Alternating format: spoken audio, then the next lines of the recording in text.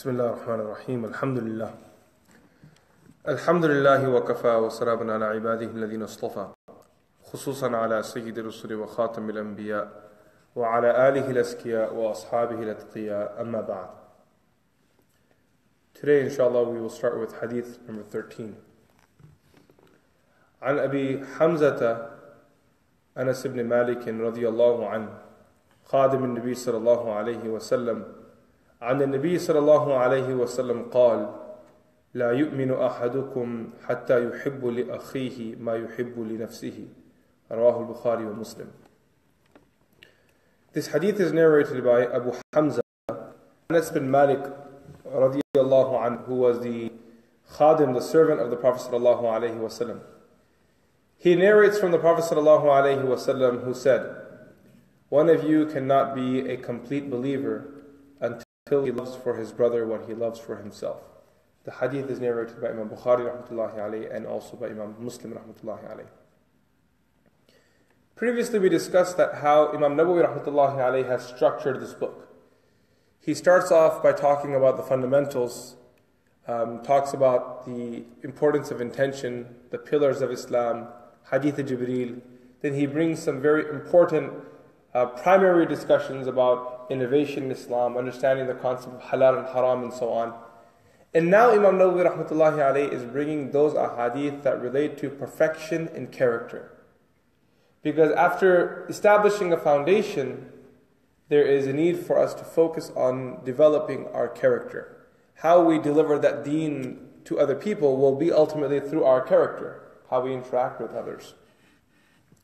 So this hadith he brings is by Abu Hamzah Anas bin Malik radiallahu anhu. He is a companion of the Prophet sallallahu alaihi wasallam, known as Al-Imam, Al-Mufti, Al-Muqri, Al-Muhaddith, the Imam, the Mufti, the jurist of his time, the scholar of hadith of his time, the one known for being the khadim, the servant of the Prophet sallallahu alaihi wasallam. Some, while introducing him, have mentioned that Akhiru sahabihi mautan, that he was the last companion to pass away.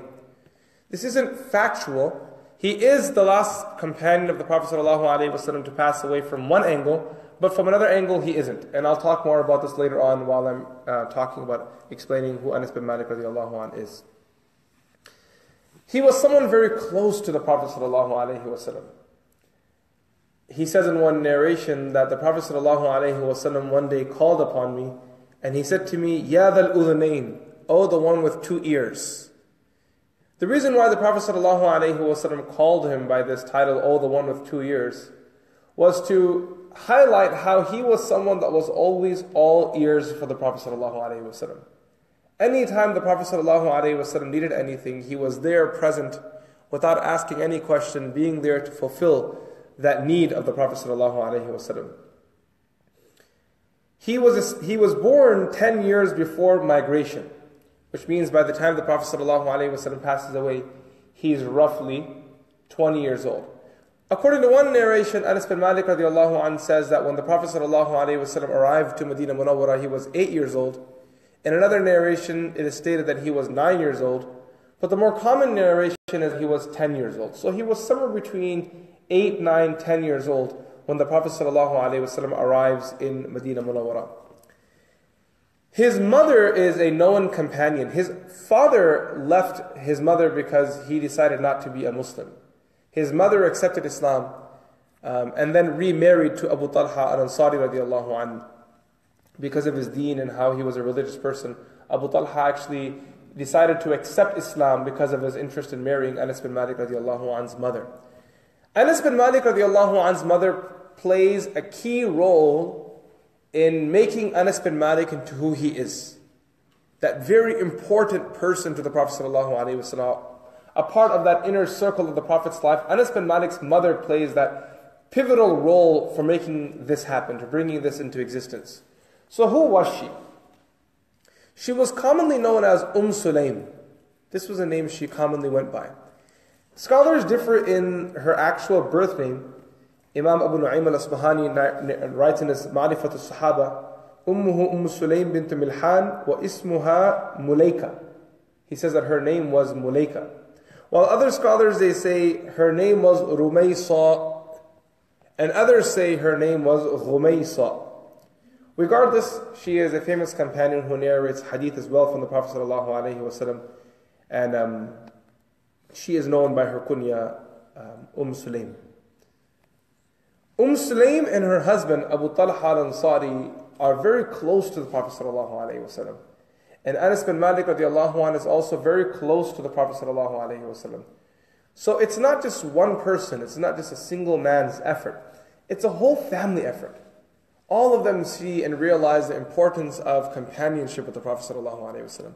If one person in the family feels the need to spiritually grow, that generally isn't enough. I mean, it's good, it can get you far. But if the whole family is on the same page, then it brings a whole new flavor. Anas bin Malik radiallahu anhu's mother Sulaym is so close to the Prophet ﷺ. Abu Talha al-Ansari radiallahu anhu was known for his generosity and his closeness to the Prophet ﷺ. And I'll make reference to each of them multiple times today. And I'm going to share narrations and incidents regarding them and their generosity and how they were key figures. And then you have Anas bin Malik radiallahu anhu. And because these people were so close, the Prophet ﷺ, these three people in particular were so close, the Prophet ﷺ gave extra attention to this family. There's a famous narration that one day Anas bin Malik radiallahu anhu, he came to the Prophet ﷺ and said, "O Messenger of Allah, I have a young brother who's been very sad lately, a little depressed." The Prophet ﷺ said, "What happened?" He said, "O Messenger of Allah, his bird passed away." Young kid who was connected to his bird, you can imagine how emotional he must have been. So the Prophet ﷺ said, "It's okay, we'll go visit him." Now this in itself shows the humbleness of the Prophet ﷺ. He has a million things going on, from revelation, which is like, his ultimate responsibility, ultimate honor, to all the way of managing Medina Munawwara, dealing with the hypocrites, dealing with the Jewish community in Medina Munawwara who were causing a lot of problems in the markets and betrayal, and dealing with the threats from Makkah. I mean, all sorts of issues. But the Prophet ﷺ goes to this young kid, he sits next to him, and he says to him, "Ya Aba Umayr, ma fa'al al-Nughayr." And the statement of the Prophet ﷺ is so interesting, so beautiful. I could talk about it in detail, but we'll leave that for another time. The impact of the statement, the rhyming method of the Prophet ﷺ, calling him Abu Umayr, this young kid, treating him as an adult, it brings a smile to the kid's face, and it helps him get over this calamity in life, this death that he's experiencing. Now the Prophet ﷺ gives this young child that special moment. And imagine how much this child cherished that. Having that moment in his life that the Prophet ﷺ was giving him personal time, sitting next to him, cheering him up. The interesting thing is that this child actually didn't live long. He passed away at a young age. And there's a narration regarding his passing away. That Abu Talha al-Ansari and Sulaym, they had a child who was very sick. And Abu Talha and his wife had given so much of their time taking care of the child that one day Abu Talha said to his wife that I'll quickly run to the market and take care of some chores that I have. Keep an eye on the child. So when he went to the market, meanwhile, the child's health became so bad that the child passed away. And his mother quickly washed the body, she shrouded the body and kept it in the corner of the home. When Abu Talha al-Ansari radiallahu anhu returned home, he asked his wife, "How is our child doing?" And the mother responded back by saying that he's in much more comfort right now than he previously was. The reason why she doesn't tell him is because she notices that he's hungry. And if she tells him that her child passed away, their child passed away, he wouldn't eat. The trauma would kill him. So she feeds him, and after feeding him, she notices that he's hungry, he's tired too. And there's no janazah, no funeral prayer that will happen at the middle of the night. So she says, "I'll just delay until telling him till the morning. Let him rest, let him eat." That night, he goes to sleep and he has an intimate relationship with her. The next morning when they wake up, she tells him that our child passed away. He's devastated. He goes to the Prophet ﷺ, he runs there. He tells the Prophet ﷺ that his wife didn't tell him, she kept it quiet from him. And the Prophet ﷺ says, maybe through her wisdom, Allah will bless you with many more children. And that child who passed away was this very same Ya Aba Umayr ma fa'al al-Nughayr, the child whose bird passed away. So such a short life, but the Prophet ﷺ made it so meaningful. Anas bin Malik radiallahu anhu, he was very particular on imitating the Prophet ﷺ. On occasion he would also wear a black turban, as was also the habit of the Prophet ﷺ to wear on occasion. Salman bin Wardan says, رَأَيْتُ عَلَى أَنَسٍ عِمَامَةٍ سَوْدَاء قَدْ أَرْخَاهَا مِنْ خَلْفِهِ.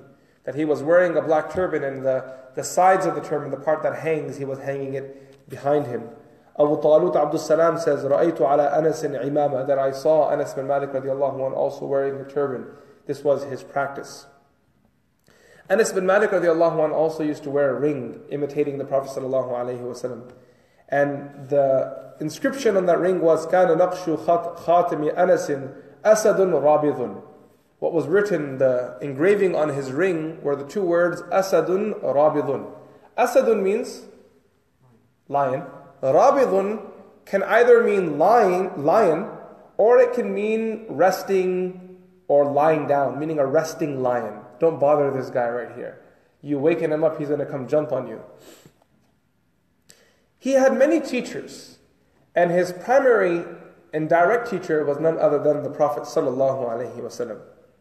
And along with the Prophet sallallahu alaihi wasallam, he narrates from Abu Bakr Siddiq radiallahu anhu, from Umar radiallahu anhu, from Uthman radiallahu anhu, Mu'adh ibn Jabal, Usayd bin Hudayr, Abu Talha, his own mother, Sulaym bint Milhan, his khala, his mother's sister, Haram. He narrates from his wife. He also narrates from Haram's husband, Ubadah bin Samit radiallahu anhu. He narrates from Abu Dharr. He narrates from Malik bin Sa'sa'a. He narrates from Abu Hurairah radiallahu anhu. So many people. And some of the people that he narrates from, they don't narrate directly from the Prophet, but they narrate from other companions, who then narrate from the Prophet sallallahu alaihi wasallam. Ibn al-Awn says, as he narrates from Muhammad ibn Sirin, that Anas bin Malik radiallahu anh didn't like narrating too much from the Prophet sallallahu alaihi wasallam, even though he narrates much more than other companions. But in comparison to how much he could have narrated, he would narrate little. فَكَانَ إِذَا حَدَّثَ, when he would narrate from the Prophet ﷺ, very few times we would hear him narrating, but after the narration he would say the following statement. Every time he would narrate from the Prophet ﷺ, Anas bin Malik would say the following statement. And the following statement would be, أَوْ كَمَا قَالَ رَسُولُ اللَّهِ صَلَى اللَّهُ عَلَيْهِ وَسَلَّمَ. This statement means, whatever أَوْ كَمَا قَالَ رَسُولُ اللَّهِ means, whatever I just said the Prophet said something very similar to that. Maybe I made a mistake, so overlook that, because the statement of the Prophet ﷺ, it kept the companions worried. Which statement? Whoever lies upon me intentionally, let him find his abode in the fire of hell. Let him find his seat in the fire of hell. So because of that, he would, after each hadith, he would say, "O kama qala Rasulullah." That's something similar to this, is what the Prophet ﷺ said. There is an interesting incident in Tahdhib al-Kamal fi Asma' al-Rijal, that once Anas bin Malik, Humayd narrates, Hamad bin Salama narrates from Humayd, that Anas bin Malik radiallahu anhu one day was narrating from the Prophet ﷺ. This very same narration can also be found, and Ibn Sa'd, he narrates this narration. Also, Ibn Asakir narrates this narration as well. That one day Anas bin Malik radiallahu anhu was narrating from the Prophet ﷺ to his students. So one person was there, فَقَالَ رَجُلٌ, that person said, أَنْتَ سَمِعْتَهُ مِنْ رَسُولِ اللَّهِ صَلَى اللَّهُ عَلَيْهِ وَسَلَّمَ. Did you really hear this hadith directly from the Prophet sallallahu alaihi wasallam? فَغَضِبَ غَضْبًا شَدِيدًا. Anas bin Malik radiallahu anhu became upset at his question. وقال, and he said, وَاللَّهِ مَا كُلُّ مَا نُحَدِّثُكُمْ سَمِعْنَاهُ مِنْ رَسُولِ اللَّهِ صَلَى اللَّهُ عَلَيْهِ وَسَلَّمَ. He said, I swear by Allah, not every hadith we narrate to you we heard directly from the Prophet sallallahu alaihi wasallam. وَلَكِنْ كَانَ يُحَدِّثُ بَعْضُنَا بَعْضًا. However, we narrate from one another, meaning the companions. He heard something from the Prophet of Allah. I narrated saying that the Prophet sallallahu alaihi wasallam said it. It doesn't necessarily mean I heard it directly. And you have to remember this principle. Many narrations where the companions are narrating from the Prophet ﷺ, it doesn't always mean they heard it directly. It's very possible they heard that narration through another Sahabi who heard it from the Prophet ﷺ. However, if the companion says, سَمِعْتُ مِنْ رَسُولِ اللَّهِ, that I heard from the Prophet of Allah, then what does that mean? Directly. It's ittisal marfu', directly from the Prophet ﷺ. Otherwise, now someone can say, that if a narrator is missing in a chain, does that make the narration weak? If a narrator is missing in a chain, let's say for example, Anas bin Malik is saying, the Prophet ﷺ said, when the truth is he didn't hear it directly from the Prophet of Allah. He heard it through someone else who heard it from the Prophet of Allah. So, because there is a narrator potentially missing in the narration, does that make the narration weak? Generally it would. However, if the person missing is a Sahabi of the Prophet ﷺ, and the person skipping him is another Sahabi, then it doesn't make it weak at all. Because we have no doubt that the Sahabi narrating, the companion narrating, is making no mistake in narrating what he heard from another companion. And because the person missing is a companion, there is no doubt of any sort of weakness. There's no doubt of any lie, no accusation could be made. Because all companions are authentic narrators. They are all just and upright narrators. So if a person misses the name of a companion and the narrator himself is a companion, it brings no weakness to the narration. I find this hadith interesting because it creates perspective. We all know that Abdullah bin Abbas radiallahu anh narrates so much from the Prophet sallallahu alaihi wasallam. But when the Prophet sallallahu alaihi wasallam passed away, he was no more than maybe 11, 12 years old. What most people fail to realize is that majority of Abdullah bin Abbas radiallahu anh's narrations from the Prophet sallallahu alaihi wasallam are actually not direct. A good 95% of them are indirect narrations. 95%. He narrates very few ahadith from the Prophet sallallahu alaihi wasallam directly. Similarly, Hassan bin Ali bin Abi Talib radiallahu anhuma. Hassan radiallahu anh. How many narrations does he have directly from the Prophet sallallahu alaihi wasallam? According to some scholars, under 10 narrations. But the other narrations that he's narrating them through other companions. And this was a common thing. One companion would narrate from another companion. Anas bin Malik radiallahu anh had many students. Amongst them were the likes of Hassan al-Basri. Hassan al-Basri. Because Anas bin Malik radiallahu anh, towards the end of his life, spends a good portion of years in Basra. So since he's now in this Kufa, Basra, Iraq area, the Iraqis are exposed to his tradition. Anas bin Malik radiallahu anh, his students from amongst them are Hassan al-Basri, Ibn Sirin, Sha'bi, Abu Qilaba, Makhul, Umar bin Abdul Aziz, Thabit al-Banani, Bakr bin Abdullah al-Muzani, al-Zuhri, Qatada, Ibn al-Munkadir, and there are so many more whose names you can continue. Until the point that Imam Abu Hanifa rahmatullahi alayhi directly saw Anas bin Malik radiallahu anh and also narrates from him too. That's why amongst the Aimma Arba, Imam Abu Hanifa, Imam Malik, Imam Shafi'i, and Imam Ahmad bin Hanbal, the only of these four that actually saw a Sahabi during his life was none other than Imam Abu Hanifa rahmatullahi alayhi. He is the only one who actually saw him. Shaykh Abdul Hafidh Makki rahimahullah, who recently passed away a few months back, just recently passed away. He's buried in Makkah Mukarramah. He actually published a book called the Musnad of Imam Abu Hanifa, the ahadith that Imam Abu Hanifa rahmatullahi alayhi narrates. And in particular, he gave me a copy of that book as a gift. And I recall when I was reading through it, it was such a beautiful book because the narrations, in particular, he had one part of the book dedicated to narrations that Imam Abu Hanifa narrates directly from companions.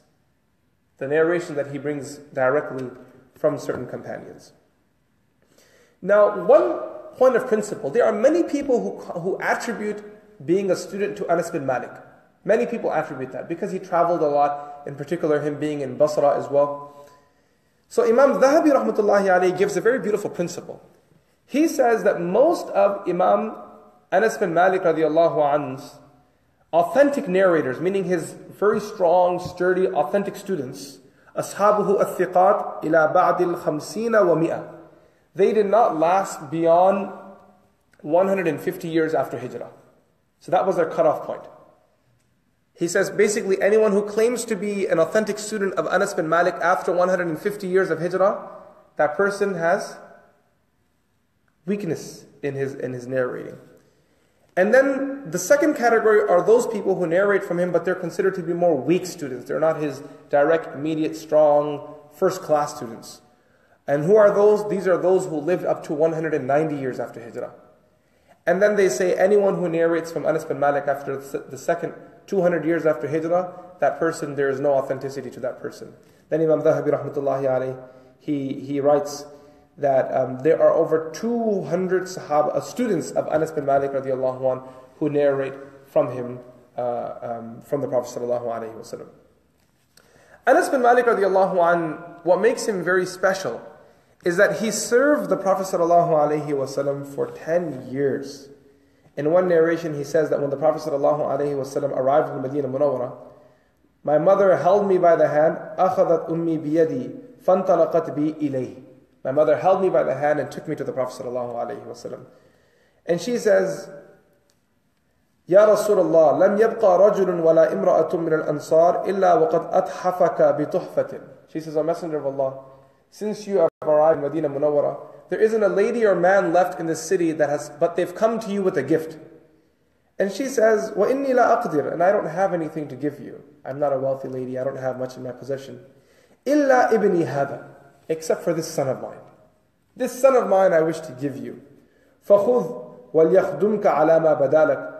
Keep him with you and let him serve you for whatever you seem fit. قال فخدمت 10 سنين. Anas bin Malik radiallahu anhu then says, so I served the Prophet sallallahu alaihi wasallam for 10 years. فما ضربني ولا سبني. He did not hit me, neither did he ever use foul language towards me. ولا عبس في وجهي, and neither did he ever make a disapproval, never ever express disapproval in front of me, or agitation in front of me. The Prophet ﷺ was never agitated in front of me. He was very calm and he was very, very patient with me. So again, coming back to this point, if you want your kids to become something, if you want something out of them, you have to learn to guide them from a young age.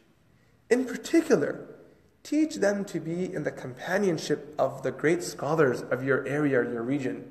There's great scholars of their time. Go and sit them with them.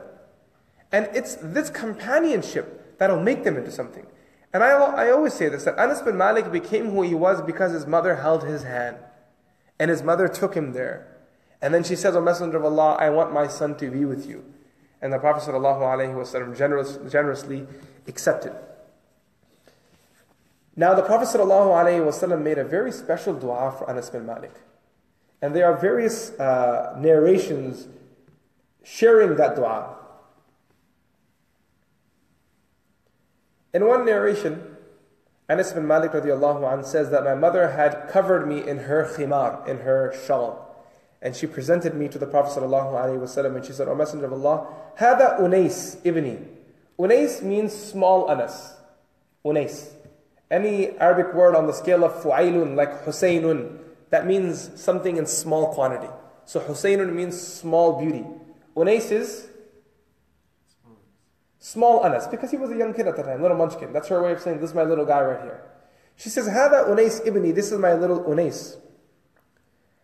I brought him so he can serve you. فَدْعُ اللَّهَ لَهُ, so I want you to make dua for him. Now the second thing, Anas bin Malik's mother doesn't stop by just presenting her child for khidmah. What's the second thing she also does? She's requesting dua for her son as well. This is also from the tradition, that when you see scholars, when you see mashayikh, when you see the friends of Allah, the elders of the community, those who have served the deen, you present your kids to them and you say, make dua for my child. You don't know whose dua will work on your child, and inshallah your child will do khidmah of the deen. And with that very same greed or desire, she says, O Messenger of Allah, make dua for him. So the Prophet ﷺ made dua, Allahumma akthir, O Allah, increase malahu wa waladahu, increase him in wealth and increase him in children. So Anas bin Malik radiallahu anh says, فَوَاللَّهِ إِنَّ مَالِي لَكَثِيرٌ, I swear by Allah that Allah gave me a lot of wealth. And then he says, وَإِنَّ وَلَدِي وَوَلَدَ وَلَدِي يَتَعَادُّونَ عَلَى نَحْوٍ مِّن مِئَةِ الْيَوْمِ. He says, if you count my children and my grandchildren today, as Anas bin Malik is narrating this hadith, he says, today I have over 100 kids and grandkids. Today I have over 100 kids and 100 guys. That's a lot of kids. MashaAllah. It's as if that dua of the Prophet ﷺ, the thought of 100 kids running around is terrifying. But they were Sahaba, and the mercy of Allah subhanahu wa ta'ala, the guidance. And another thing is that many times having so many kids for people like us may not be desirable as well, because tarbiyah is hard in our day. You should have kids that you can take care of. If a person has 100 kids and he's neglecting all 100 kids, then these kids are going to testify against you on the Day of Judgment. These were Sahaba of the Prophet ﷺ, and communities were different then too, where it was a community effort of upbringing a kid. It wasn't you and your home and your 5-bedroom house. That's not all it was. There was much more of a society that worked together. ولد لأنس بن مالك 80 ولدا. Anas bin Malik radiallahu anhu had 80 kids. 78 ذكرا, out of which 78 were male. وابنتان, and 2 daughters. إحداهما حفصة, one of his 2 daughters, her name was Hafsa. And والأخرى تكنى أم عمر, and his second daughter was commonly known as Amr. Abu Yaqadan says that over 80 of Anas bin Malik radiallahu anhu's kids died in the plague of Jarif. The plague of Al-Jarif. Over 80 of his kids died in that plague. It was a great plague and many, many people died. As for his wealth, he had so much wealth that he had a garden, and in 1 year, his garden would bring fruits twice. يحمل في السنة الفاكهة مرتين وكان فيها ريحان يجيء منه ريح المسك. And from his garden there was this fragrance that would come that would bring this beautiful fragrance of musk. In another narration, Anas bin Malik radiallahu anhu shares that very same dua, and he says the Prophet sallallahu alaihi wasallam made not only 2 du'as, oh Allah increase him in wealth and children, he made a 3rd dua, and the 3rd dua was Allahumma akthir malahu wa waladahu wa adkhilhu al-jannah.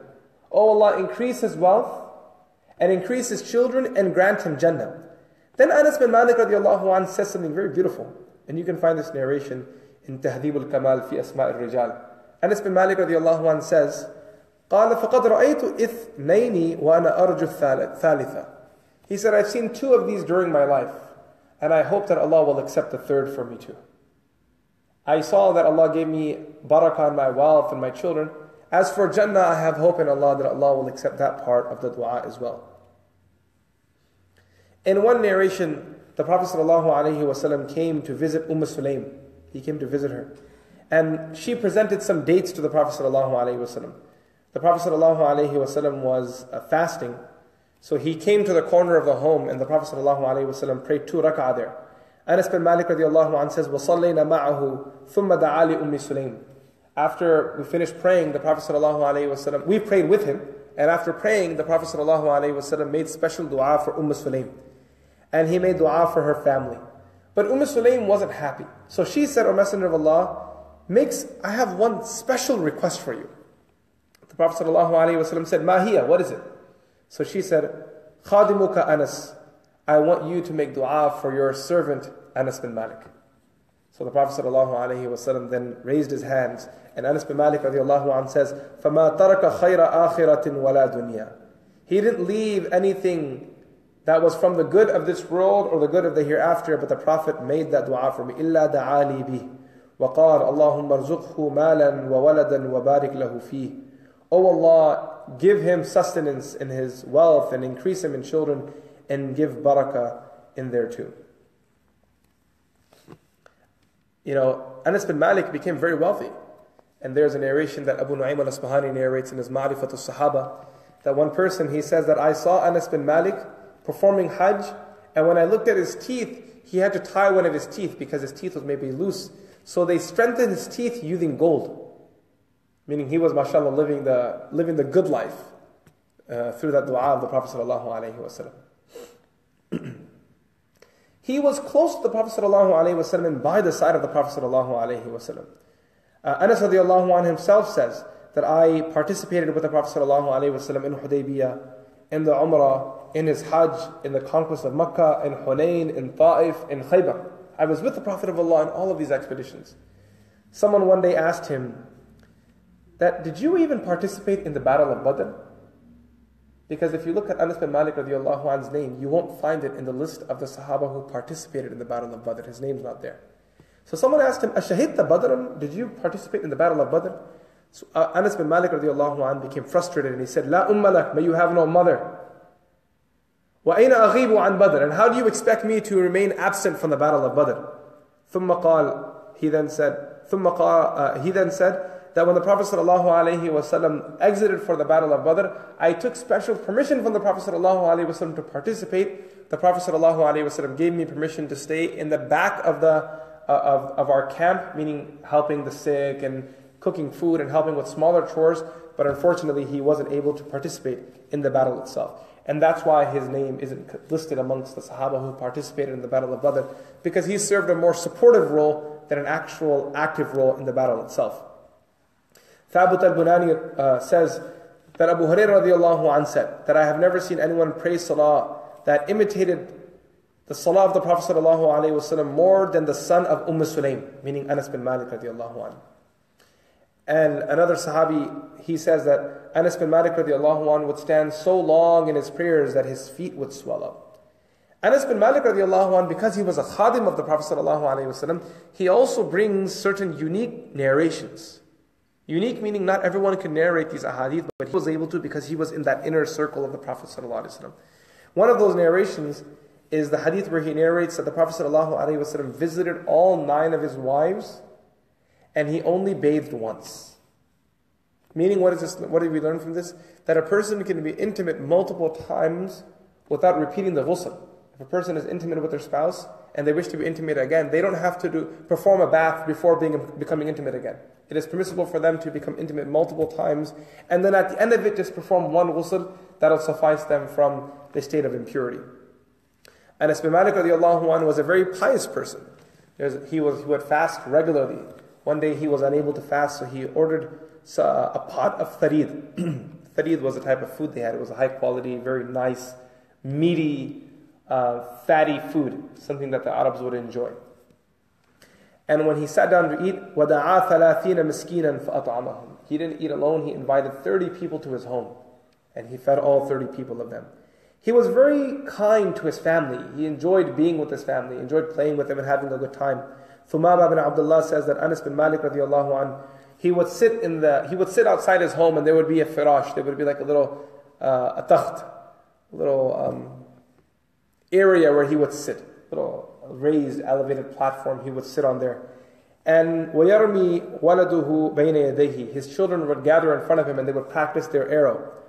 So he says, فَخَرَجَ عَلَيْنَا يَوْمًا وَنَحْنُ نَرْمِي. One day we came outside and we were engaging in archery, practicing our aim. فَقَالَ يَا بُنَيَّ. He said, "Oh my children, بِئْسَ مَا تَرْمُونَ. You guys have horrible aim."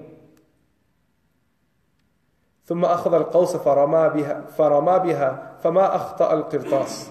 He then took it. You know how the elders always say, "You guys have bad aim, give it to the old guy." And then you see that uncle sit on the carom board and just schooling everyone.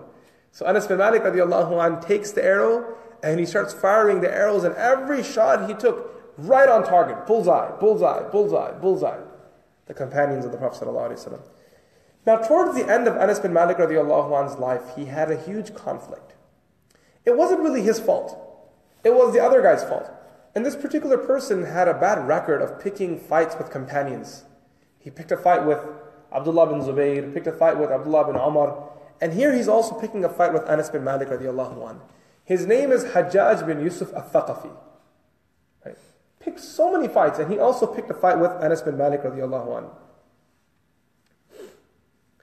He one day came to Anas bin Malik radiallahu anhu, and he said to him, "Ya khabith, O impure man, the one who spreads fitna. Sometimes you stand by Ali, sometimes you stand by Ibn Zubayr, sometimes you stand by Ibn al-Ash'ath." He said, "I swear by the one in whose hand my soul lies, I will pull you out by the root, and I will throw you away like a locust." Anas bin Malik radiallahu anhu then came to him and said, "Who are you talking about? Who's this khabith and who's this guy that you want to uproot and throw away?" So Hajjaj bin Yusuf said, "Iyaka a'ni, I'm talking about you. You're the man who's this khabith person. Asammallahu sam'ak, may Allah make you deaf. Allah take away your hearing." So Anas bin Malik radiallahu anhu, fastarja'a Anas bin Malik, when Anas bin Malik radiallahu anhu heard this, he said, "Inna lillahi wa inna ilayhi raji'un." And then he left that gathering, and he came home, and some of his students and some of his close friends were there. And he said, Anas bin Malik radiallahu anhu said, "Had I not feared this evil man on my own kids, I would have responded to him today. لَكَلَّمْتُهُ بِكَلَامٍ لَا يَسْتَحْيِنِي بَعْدَهُ أَبَدًا. I would have said certain things to him today that he would never dare in front of me ever again. No one would ever dare challenge me ever again. But because I fear this man's evil on my kids, I let him go." So Anas bin Malik radiallahu anhu then wrote a letter to the Khalifa, Abdul Malik bin Marwan. And he complained to him of Hajjaj's language and his insults and how he was becoming very aggressive. And in the letter he wrote something very powerful. He wrote in there إني خدمت رسول الله صلى الله عليه وسلم 9 سنين. Abdul Malik, I served the Prophet of Allah for 9 years. والله لو أن النصارى أدركوا رجلا خدم نبيهم لأكرموه. He said, I swear by Allah, if the Christian people had a person from amongst them who served their Prophet the way I served mine for 9 years, there wouldn't dare be one person raise a voice against him. And here you have a person who's speaking disrespectfully to a companion of the Prophet ﷺ. According to some narrations, Abdul Malik bin Marwan ordered Hajjaj to apologize. Because for the greater part, Anas bin Malik radiallahu anhu wasn't one of the forerunners in politics, so he had him apologize. He was someone who loved the Prophet ﷺ very dearly. When the Prophet ﷺ passed away, as a hadith can be found in Tirmidhi, Anas bin Malik radiallahu anhu says, the day the Prophet arrived in Medina, it was the most bright day in our city. And the day the Prophet ﷺ passed away, that was the darkest day in Medina Munawwara. Muthanna bin Sa'id says that I heard Anas bin Malik radiallahu anhu saying, مَا مِن لَيْلَةٍ إِلَّا وَأَنَا أَرَى فِيهَا حَبِيبِي ثُمَّ يَبْكِي. Anas bin Malik radiallahu anhu says, there isn't one night, but in it I see my beloved sallallahu alayhi wa sallam. And then Anas bin Malik radiallahu anhu would start crying. Every night in his dream, مَا مِن لَيْلَةٍ إِلَّا وَأَنَا أَرَى فِيهَا حَبِيبِي. Every night he used to see the Prophet sallallahu alayhi wa sallam in his dream. And after sharing this, he would then sit with his companions and he would cry. And the companions loved him for that too. There's another narration that a companion came to visit Anas bin Malik. And when he came to visit him, one of his servants, whose name was Jamila, she came and told him that the so-and-so companion is here to meet you. So he says to her, Ya Jamila, nawilini tiban amassahu bihi yadi. He said, go and bring me some fragrance so I can put it on my hand. He said, because so-and-so companion who has come to meet me, every time he comes, la yarda hatta yuqabbilu yadi. He kisses my hand every time. Yaqulu, he says, Yadun massat yada Rasulillah sallallahu alayhi wa sallam. This is a hand that touched the hand of the Prophet sallallahu alayhi wa sallam. So I wish to kiss this hand in honor of your closeness to the Prophet sallallahu alayhi wa sallam, this companionship that he had. Anas bin Malik radiallahu anh passed away. Actually, before I even share what year he passed away, and I want to make clear that there is a big difference of opinion on what year exactly he passed away in. Humayd says that he passed away in the year 91 after Hijrah. This is also the opinion of Qatada, also the opinion of Sa'id bin Ufayr and Abu Ubaid. Al-Waqidi says that he passed away not in 91, rather in 92 years after Hijrah. And the third opinion is that he passed away in 93 after Hijrah. This is the opinion of Ibn Ulayya, Sa'id bin Amr, Al-Madaini, Abu Nu'aym, Khalifa, Fallas, and others as well. He lived over 103 years of age. Lived many years. You know, it's interesting because I was reading about his age and I wanted to see what the different opinions were. And I came across this interesting risala written by Imam Jalaluddin Suyuti rahmatullahi alayh. I started reading it and I found it very interesting. Unfortunately, we won't be able to cover that risala in this class because it's a very niche issue that he touches on. But in that risala, he covers the biographies of all of the companions of the Prophet ﷺ who lived to 120 years of age. He lists all of them, and he covers their biographies. A very Suyuti thing to do. Imam Suyuti chooses these very small niche issues and writes these interesting works on them. Now, the claim that he was the last Sahabi to live, how true and how far is that? The last Sahabi to actually live was a Sahabi by the name of Abu Tufail Amr bin Wathila al-Laythi. He is considered the last Sahabi to live. He saw the Prophet ﷺ during Hajjatul Wada. That's when he saw the Prophet ﷺ.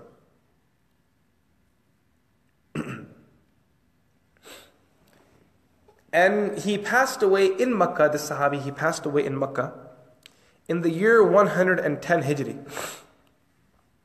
as stated by Imam Dhahabi rahmatullahi alayh. He is considered to be the last Sahabi. Now the reason why Anas bin Malik radiallahu anh is referred to being the last Sahabi is because He wasn't the last Sahabi overall to pass away. He was the last Sahabi to pass away in Basra. He was the last Sahabi to pass away in Basra. Ali ibn al-Madini, he actually says this, the last person to pass away from the companions of the Prophet ﷺ was Anas bin Malik. And Anas bin Malik radiallahu anhu himself said one day, فَأَنَا آخِرُ مَنْ بَقِيَ, I am the last one that remains of the companions of the Prophet ﷺ. The last Sahabi to pass away in Medina Munawwara, according to some, was Sahal bin Sa'ad as-Sa'idi. Sahal bin Sa'ad as-Sa'idi. And others, they say, it was Jabir bin Abdullah radiallahu ta'ala anhu. The last Sahabi to pass away in Sham, according to some, it was Abu Umama al-Bahili radiallahu anhu. And according to others, it was Abdullah bin Busr radiallahu anhu al-Mazini. The last Sahabi to pass away in Kufa was Abdullah bin Abi Awfa. Abdullah bin Abi Awfa radiallahu anhu. And the last Sahabi to pass away in Egypt was Abdullah bin Harith radiallahu ta'ala anhu. When Anas bin Malik radiallahu anhu passed away, Qatada said, Muwarriq said, ذهب اليوم نصف العلم. That today, half of nisf al-ilm has gone, half of knowledge has left us because he was a person who was so close to the Prophet ﷺ. Now there are many narrations from Anas bin Malik radiallahu anhu. There are a few narrations of his that I want to share with you very briefly, very beautiful narrations, and I thought I would share them because he narrates them from the Prophet ﷺ.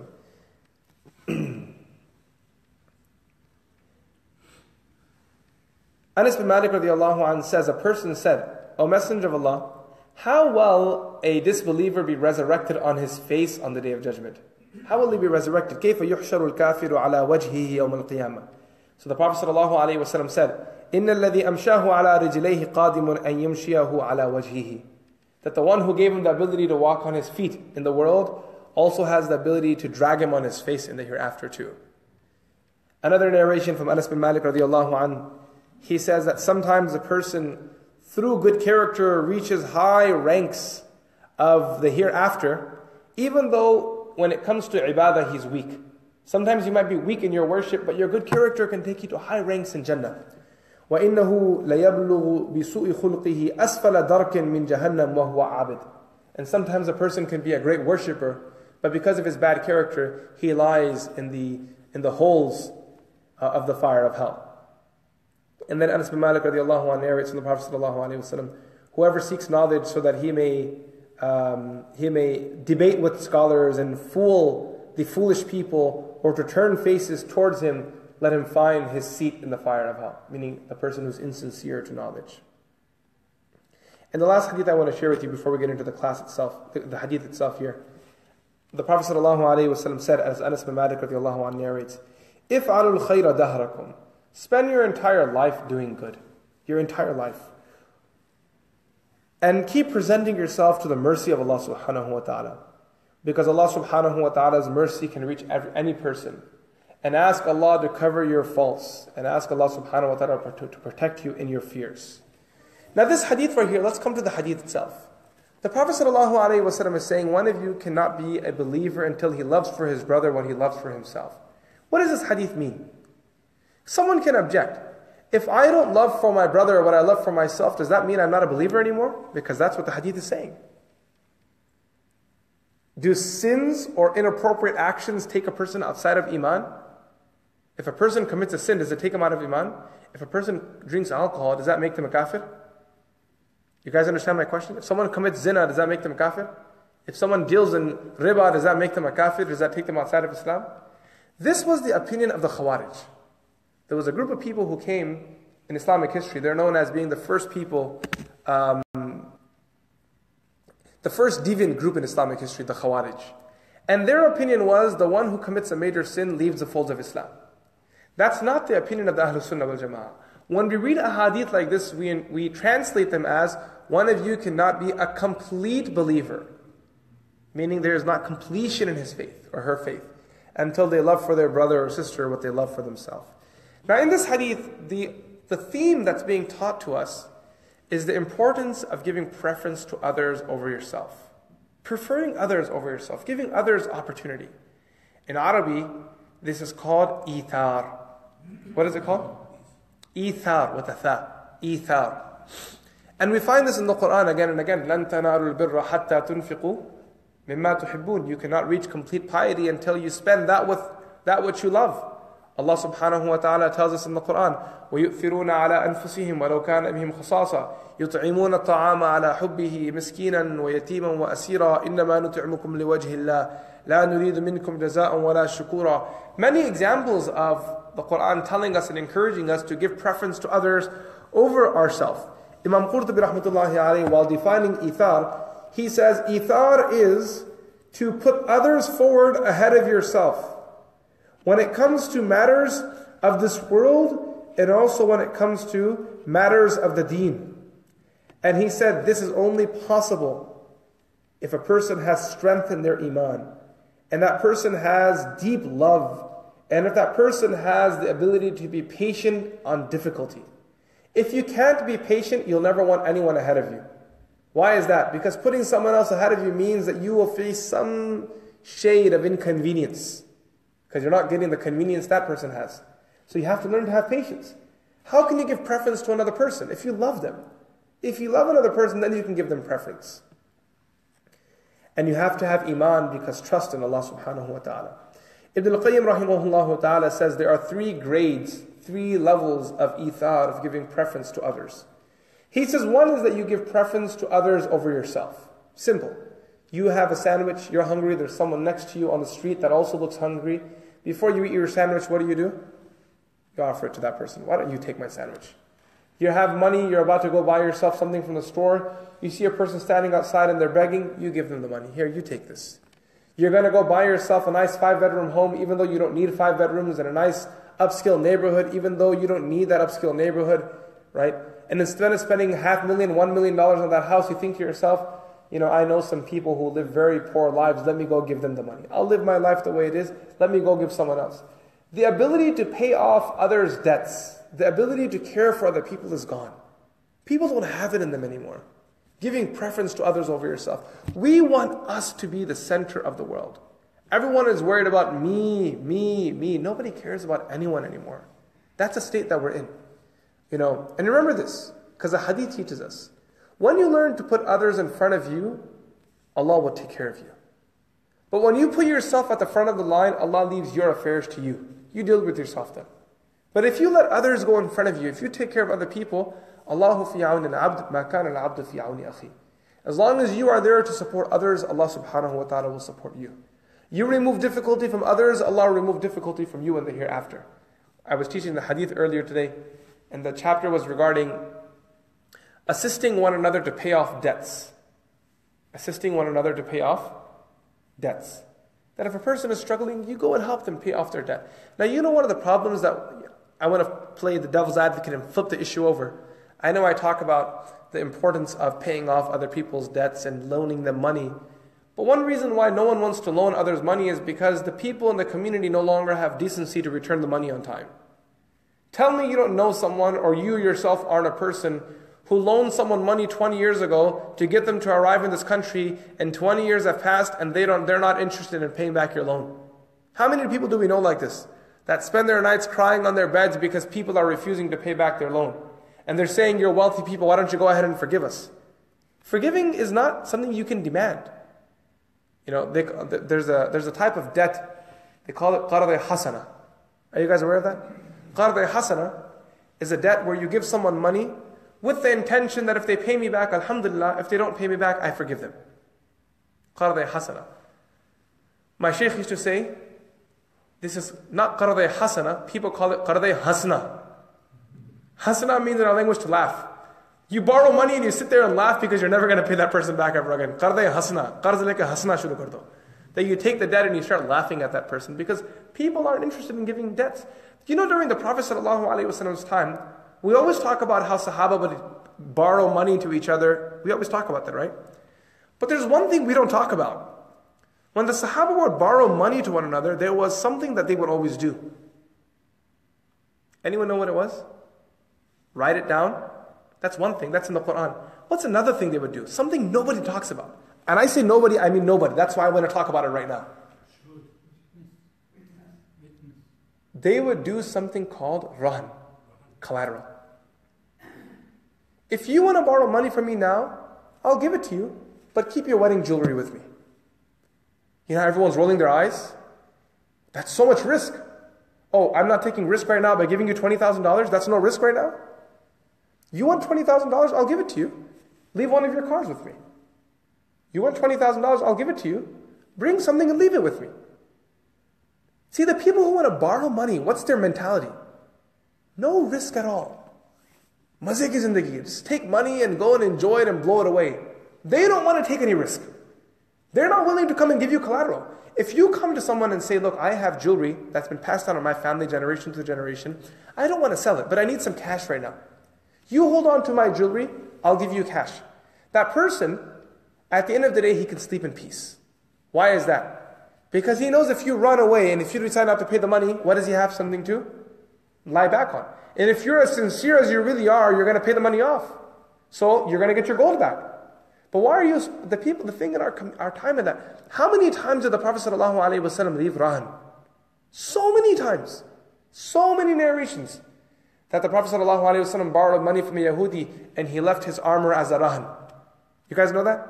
Or a Sahabi would borrow money from someone and he would leave his horse as a rahan there. Because they would only use their horse when they would travel long journeys and he wasn't going to travel long journey, so he would give it to them. And even banks today, they won't give you a loan unless they have something to borrow against. You guys know that, right? What do they call it? Collateral. Otherwise, no one's giving you money, just a handout. We have to fix our attitude. We need to learn to take risk on both sides. Come and leave something behind. Give that person something. If you have nothing, then that's another story. But if you have something you can come and give, you come and give that and then walk out. Share, distribute. The second level of ithar, giving preference, is to give preference to the pleasure of Allah over one's own pleasure. بَلْ تُؤْثِرُونَ الْحَيَاةَ الدُّنْيَا. As the Quran says, you keep giving preference to yourself over the pleasure of Allah. It's a spiritual ithar. Where now you ask yourself, what does Allah want from me? I want to buy a $500,000 home, but does Allah want that from me? Is that really something I need in my life? You know, you constantly ask yourself, I want to give my wife a divorce, but does Allah want that from me? You keep asking yourself, is that what Allah wants from me? The third degree is that you give preference to others and to Allah, not for yourself, but for the sake of Allah. This is like the bottom of the well. Where you're giving preference not only to Allah and to others, but you're doing it not for yourself, you're doing it for the sake of Allah subhanahu wa ta'ala. Now, how does a person develop ithar? How do you develop this ability to give preference to others over yourself? I'm going to share three things. The first thing is, understand the importance that we have, the importance of the rights that we have towards one another. Understand that. In our mind, we think to ourselves, I don't owe anyone anything. Don't we think that? Every person thinks, I don't owe anyone anything. That's not what the Quran is saying. وَآتَ الْمَالَ عَلَى حُبِّهِ ذَوِي الْقُرْبَى وَالْيَتَامَى وَالْمَسَاكِينَ. In our mind, we think to ourselves, nobody deserves my wealth. But the Quran is saying, even though you love your wealth, you give it to the poor. You give it to the traveler. You give it to the orphan. You give it to those that are close to you. Those that are close to you could be your neighbors that are close to you. It can also be those that are close to you, meaning your relatives, your family members. But you go out to them and you care for other people. You give them the treatment that you would like for yourself. The second thing is, you have to learn to kill greed. If you can't kill greed, you can't give other people what you love yourself. You cannot love for your brother what you love for yourself until you kill greed. You have to tell yourself, I am happy with the laptop I own today. I don't need another laptop. I'm happy with the phone I have today. Just because tomorrow they come out with an iPhone 8, 9, 10 doesn't mean I need an iPhone 8, 9, 10. You want to learn what greed is, watch the next time the next iPhone or the next Samsung phone comes out. Everyone's greed, they just want the next one. They have no idea why they're buying it. I'm not kidding you. No idea why they're buying it. Most people, what do they use their phones for? Social media, messaging services, YouTube, maybe a game or two. These sort of functions you can fulfill with any standard phone, by the way. You know, there really isn't a need for you to go buy an $800. There was a time where people were reluctant to spend $800 for a laptop. You guys remember that? They wouldn't buy $800 laptop, too expensive. And nowadays people are willing to spend $800 for what? For a phone, and in addition to that phone, what do they say? Oh, I need a tablet too. Another $800. This latest Apple tablet, I'm not even sure what the prices are, but from what I checked, it was like 800 and plus, right? And then after they buy the tablet, what do they say? No, I need the laptop as well. That's another $1,500. Then what do they say? Ji suniye, I think we need the desktop as well. And after we get the desktop, I heard there's something called Apple TV these days as well. It's like this more and more and more and more. It's everything. Jazakallah khair for giving me the TV and getting the desktop and getting the laptop and getting the tablet and the phone and the iPad. Allah reward you. But I don't have the Apple Watch. Ghadiyal bhi khareed lo mere liye. Buy me a watch as well. This is greed. Until you don't get rid of your greed, you won't be able to give preference to others over yourself. Once you have killed it, nipped it in the bud, I'm happy. Al-qana'ah. I was telling the students in class that the afat of ilm, the afat of mal, the pain, the disaster, the calamity of wealth is that the more it increases, shaitan guides you to increasing your expenses. As long as your expenses increase with the increment of your wealth, there's no point increasing your income. You guys understand that? If the ratio of your expenses grow at the same ratio that your income is growing, what is that? It's meaningless. It's useless. What you need to do is cut your income, cut your expenses, and spend more time with your family. But if you're working 5 hours extra every day to earn more money, but with more money you have more expenses, it's meaningless. That's why when you go to get a loan, one thing they look at is your debt to income ratio. How much are your expenses and how much are you making?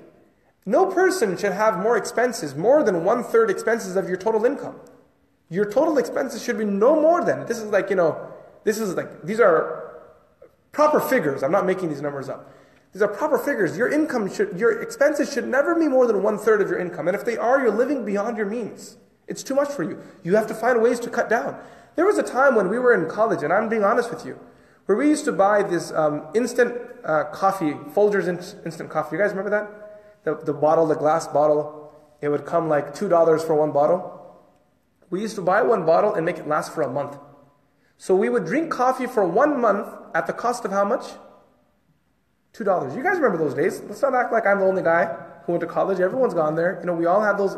We probably still have that coffee bottle somewhere in our cabinet at home. $2 coffee would last for how long? 1 month. And today we've reached a place where, forget instant coffee, it has to be Starbucks. One coffee now has become $4.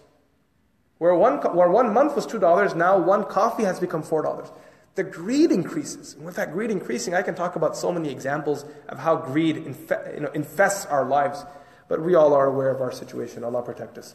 And the third thing is the desire to have good character. Every person should have a desire of makarim al-akhlaq.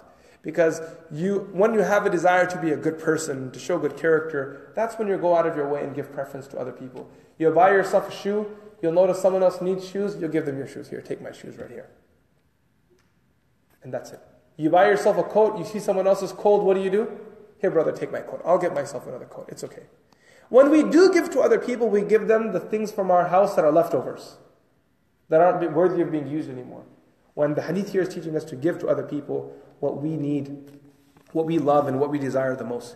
The Prophet ﷺ was at the forefront of ithar, of giving preference to others over himself. I want to share a few examples of ithar from the Prophet's life and the companion's life, and then we'll close off. Just a few stories. So you'll enjoy these stories too.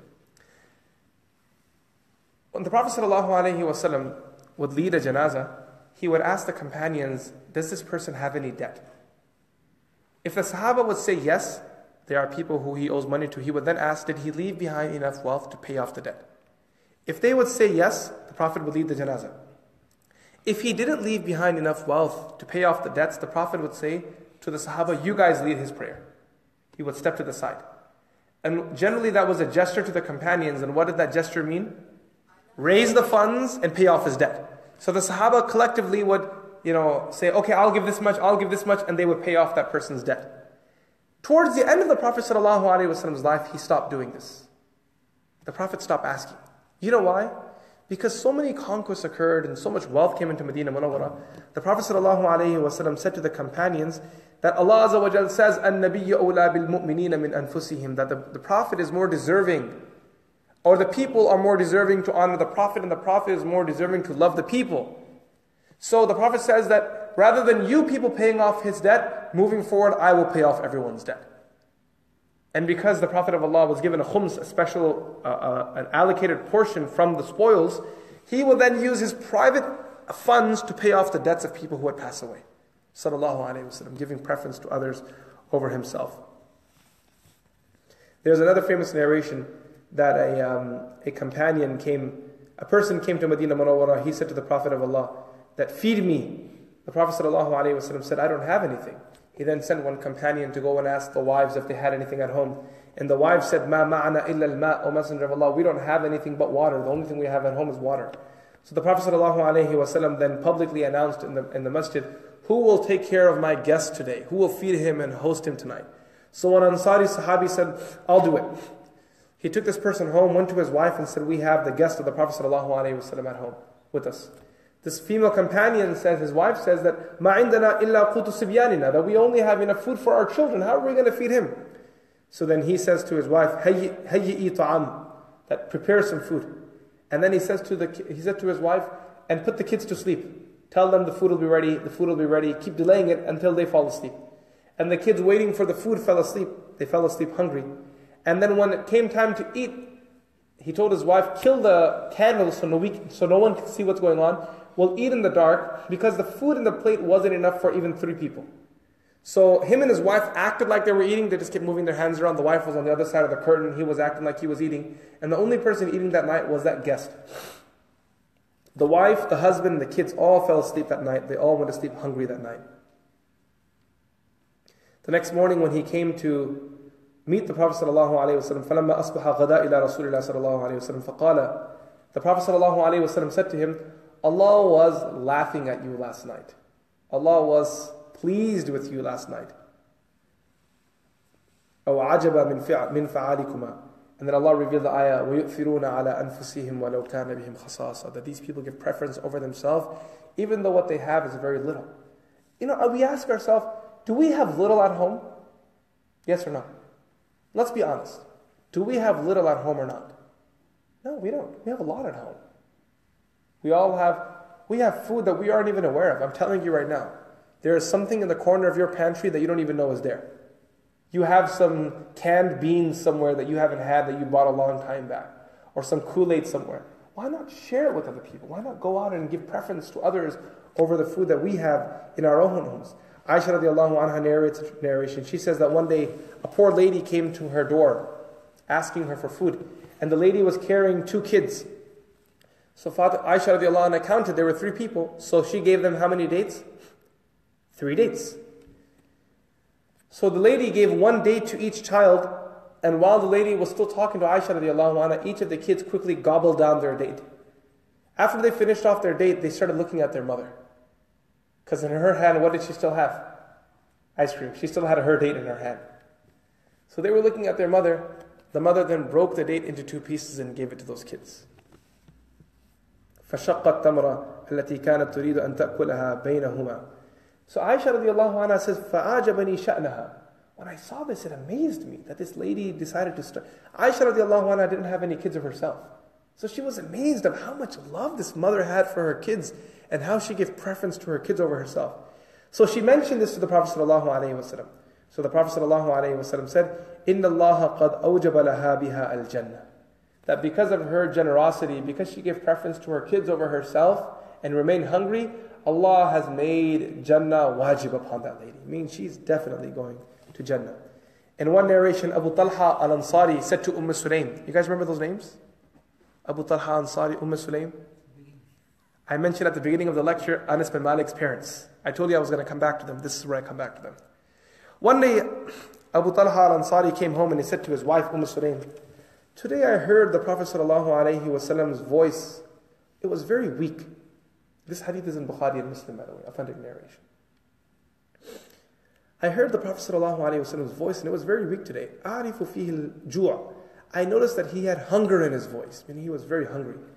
فَهَلْ عِنْدَكِ مِنْ شَيْءٍ? Do you have anything at home? قالت نعم. She said, I do. She said, I have some flour, I can make some bread and we can put something together and have a meal. So he said, I went to the Prophet ﷺ and I found the Prophet of Allah in the masjid and there were a group of people with him. So I came to the Prophet of Allah and said, O Messenger of Allah. No, Abu Talha didn't come himself, he sent a messenger. He sent one of his servants. He said, go and call the Prophet of Allah. So the messenger said, I came to the mosque, the Prophet was sitting in the masjid, there were some companions sitting around the Prophet of Allah. He said, I got close to the Prophet and right before I said anything to the Prophet said to me, Arsalaka Abu Talha? Did Abu Talha send you? فَقُلْتُ نَعَمْ. He said, yes, Abu Talha did send me. So the Prophet ﷺ said, بِطَعَامْ. Did Abu Talha send you for food? Is he inviting us for food? قُلْتُ نَعَمْ. He said, yes, O Messenger of Allah, I did invite you. I'm here to invite you for food. So the Prophet ﷺ stood up in the masjid and made a public announcement, everyone, big party at Abu Talha's house. So this person, he said that I was terrified because Abu Talha specifically told me to invite only the Prophet, and the Prophet ﷺ just made a Facebook page. Everyone's coming. So he said, I ran home and told Abu Talha that the Prophet is coming and everyone's coming with him. So they said, so Abu Talha said, I ran to meet the Prophet, to tell the Prophet, we don't have enough food for everyone. So the Prophet ﷺ saw him and he said to him, don't worry, let's go home. So they arrived to the Prophet ﷺ's home. The Prophet ﷺ then told the Sahaba who were waiting outside, come inside 10 at a time. And as they came 10 at a time, the Prophet ﷺ, he took the food and he fed them, and all of the Sahaba, they ate. And the narration finishes off by saying, وَالْقَوْمُ سَبْعُونَ أَوْ ثَمَانُونَ رَجُلًا. The group of people that came and ate that day were 70 or 80 men. They all came and ate. And the Sahaba learned this lesson of ithar and they implemented it amongst themselves. One of the greatest examples of ithar I find in the collection of hadith. Actually, I'll share that with you in a moment. Let me share one more narration. I'll share that story and then I'll close. The other narration I want to share is from Hudayfa al-Adawi. He says that it was the Battle of Yarmouk. The Battle of Yarmouk, anyone know where it occurred? During the conquest of Rome. It's like the staple battle, the main battle. If you don't remember any battle during the conquest of Rome, except for Yarmouk, that's enough for you. It's like the Mabih al-Fasil, the main battle. Abu Bakr Siddiq radiallahu anhu waited for that battle during his life, but passed away before the results came in. And Umar radiallahu anhu during his Khilafah then received the results. And he used to cry every day making dua to Allah in Medina. As the Khalifa, Ya Allah, give the Muslims victory in Yarmouk. So Hudayfa al-Adawi says that during the battle of Yarmouk, I was looking for my cousin so I can give him some water. I saw my cousin and I asked him, can I give you some water? So he said to me, yes, give me some water. He was lying on the ground, injured. So he says, right when I was about to give him water, فَإِذَا رَجُلٌ يَقُولُ آهْ. There was another person not too far away. He was saying, he was crying in pain. So فَأَشَارَ إِبْنَ عَمِّي إِلَيَّ أَنْ أَنْطَلِقَ بِهِ إِلَيْهِ. So my cousin gestured to me saying, forget me, go to that person and give him water. So the Sahabi says, فَجِئْتُهُ فَإِذَا هُوَ هِشَامْ بِنْ عَاص. He said, I came there and I found it was Hisham bin As. So I said to him, can I give you some water? He said, yes, give me some water. Right when I was about to pour the water in his mouth, he said, I heard another man not too far away saying, he was also in pain. So Hisham said to me, go there. He said, when I came there, فَجِئْتُهُ فَإِذَا هُوَ قَدْ مَاتٍ. When I came there, that third person had passed away. فَرَجَعْتُ إِلَى هِشَامْ فَإِذَا هُوَ قَدْ مَاتٍ. I came back to Hisham, he also passed away. فَرَجَعْتُ إِلَى إِبْنِ عَمِّي. I then came back to my cousin, فَإِذَا هُوَ قَدْ مَاتٍ. He also passed away. Each of them is at the brink of death, but they're still thinking of their brother. That person first, that person first, that person first. And I'll share with you that one story. The one example I find that I think is unprecedented from the story of the companions when it comes to ithar. I don't find any narration where I find ithar more than this. This level of ithar, even my brain can't process. Some stories you read them and you think, okay, that makes sense. Maybe I could have done that. Maybe I could try to do that. But this is one incident of ithar that I tell myself, if I was in those shoes, I don't think I'd ever be able to do it. Do you guys know which narration it is? Umar radiallahu anhu on his deathbed. He told his son Abdullah bin Umar to go to Aisha and ask if he can take her burial spot and be buried next to the Prophet ﷺ. Aisha had reserved that spot for her. It was her father, her husband, and her. And Abdullah bin Umar came and asked, my father is asking to be buried in your spot. I don't know how Aisha radiallahu anha gave the answer she gave. The level of ithar must have been unreal. In her mind, she must have been thinking, okay, you take my place and be his companion in the world, because I'm going to be his companion for eternity in Jannah as a spouse. I don't know what she was thinking, how she thought it. But she says to Abdullah bin Umar, I give permission to Umar to be buried next to the Prophet. When Abdullah bin Umar came back, Umar radiallahu anhu, look at his justice. He said to Abdullah, maybe she felt forced to give me permission because I'm the leader. When I die, go and ask her again, after I'm dead. If she says yes, then bury me next to the Prophet. But if she says no, bury me with the Muslims. And they came a second time to Aisha after Umar radiallahu anhu passed away. And Aisha radiallahu anha this time also said, bury him next to the Prophet sallallahu alayhi wa sallam. Imam al-Ghazali rahmatullahi alayhi in his Ihya, he writes that ithar is of three levels. He says the first is to give your brother what you would give to your servant. Meaning giving other people what you consider to be cordial, what you would give to other people, giving that in charity. The second is, he says, you give him like you would give to yourself, more than just the servant. You give that person more than that. You give as you would give to yourself. And the third is, he said, you even prefer that person over yourself. And then Imam Ghazali rahmatullahi alayhi finishes off by saying, Al-itharu a'la darajat as-sakha, that ithar is the highest level of generosity. So we take this lesson, this hadith. The Prophet sallallahu alayhi wa sallam said, one of you cannot be a true, complete believer until he loves for his brother what he loves for himself. Allah subhanahu wa ta'ala give us hearts that are generous. Allah azza wa jalla allow us to care for those that are suffering and struggling across the road. Allah subhanahu wa ta'ala allow us to give preference to our masajid, our madaris. Allah subhanahu wa ta'ala allow us to give in this cause for his sake to the poor and needy, to those that are struggling, those that are oppressed. Allah subhanahu wa ta'ala give us hearts that pain with the pain of others, that care for the struggles of others. Allah subhanahu wa ta'ala allow us to take joy in seeing others beating us and being ahead of us.